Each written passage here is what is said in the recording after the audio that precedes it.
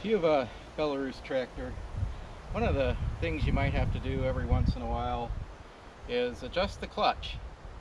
And you'll know if it needs adjusted if you have trouble getting it into gear without it kind of just grinding just a tad. If it starts to, chunk going into gear, and you feel the gears still spinning a little, that means your clutch needs adjusted. So let's take a look at how to do that real quick. It's not hard.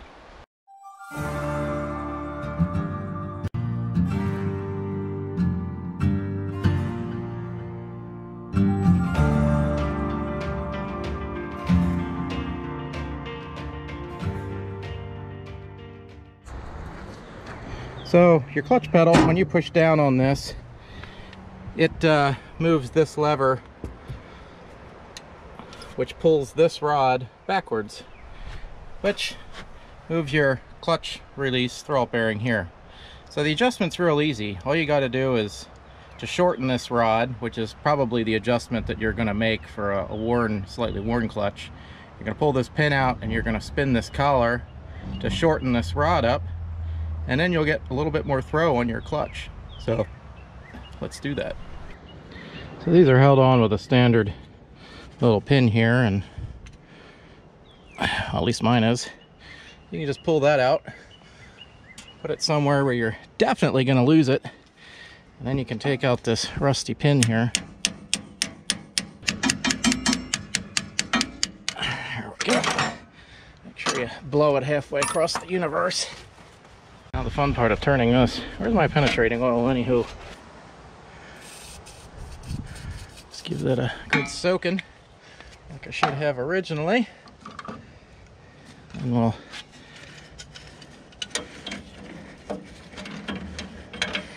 move this back and forth.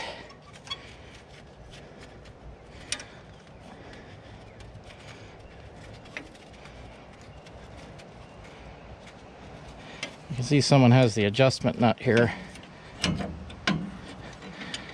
backed off already, which could be a bad sign or a good sign, I don't know. Probably a bad sign. I'm backing this off extra so that this jam nut here, so that I can get some lubricant under those threads when I run it forward. You want to make sure that your clutch pedal is all the way up. So there's two holes in the clutch pedal. I'm just using that to strap around the steering wheel. So clutch pedal's all the way up. Lubricant in here. Make this pin a little easier to take in and out. When you press down on the clutch, it's going to pull this backwards. We're gonna tighten this a couple turns. I don't know. What we want to do is take the mushiness out of this.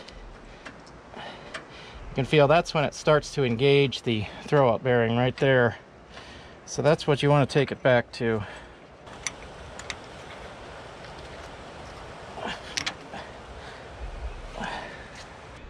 Before, the clutch pedal was a little mushy and wanted to stick down. I mean, there's a little bit of range there, but you got a nice spring back there. It's also engaging the full stop down there.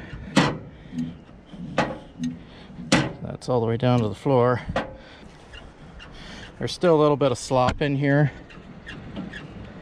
And what you want to do is you want a little bit of free play there. I don't remember what the free play spec is, but this is a worn-ish clutch, so it's old. So I'm going to take out a little bit more free play, I think. There. All right, let's see what that gives us.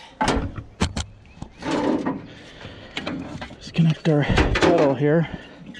So just a little bit of free play there, where we actually disengage our clutch. Feels much better than it did before, and it's not flopping around. Before, if I wanted it all the way up, I had to take out the free play with my foot. You do want a little bit of free play, but I think that'll do the trick. Let's put our jam nut here, back there. drive our pin all the way through. Put our cotter pin back in. Cotter pin, I guess it's not really called a cotter pin, but I don't know. I'm not going to get into those technicalities. So now we have a nicely adjusted clutch. And next time I start her up, I'll make sure she doesn't grind gears here. So we finally have our clutch adjusted here. As you can see, it's sticking up a lot more. That's what we want, and it returns nicely. As before, it was just, you know, you had to pop it up with your foot a little bit. This is about as much free play as we want. So before, when we're shifting gears, it would, you know, kind of grind a little bit. Same with the forward and back if you didn't have the clutch just right. So I'm going to start her up and give you a quick demo of how well it does work.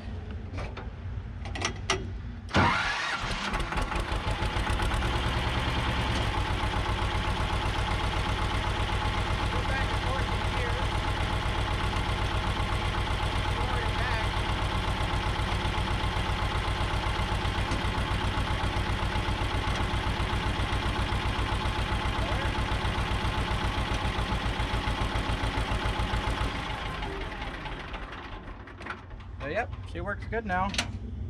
No more gear grinding. As a further note, I learned something about these tractors. If you have a Belarus with this engine or any of these that has the compression release on them, the proper way to shut them down is not to pull the throttle back all the way. The manual says actually you pull the compression release out to shut it down, which nobody does. But I don't do it because it's easier just to pull the throttle down. But so that'll wrap up this episode. I just wanted to show a quick clutch adjustment since I had to do it, and it's not hard to do. And you know, if your clutch is sticking down on the floor here and not returning, not springing back up, then that could be your problem. Or if your gears are grinding too much, you don't want that. That'll wear your transmission out. So just a quick video on that, and hopefully you enjoyed it. If you do, give us a like, subscribe. We appreciate it. It helps the channel grow and puts us in a good mood. And as always, thanks for watching.